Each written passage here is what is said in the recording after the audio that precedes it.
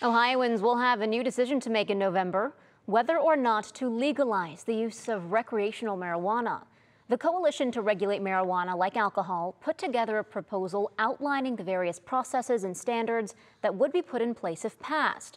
I spoke with a group spokesperson who tells me they used best practices from other states that have already legalized recreational marijuana and built upon Ohio's existing medical marijuana procedures.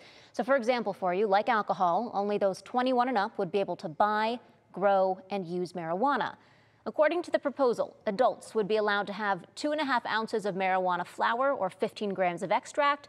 They'd be allowed to grow marijuana at home with limitations on the amount of plants, and you would not be able to sell from home, leaving that to licensed dispensaries.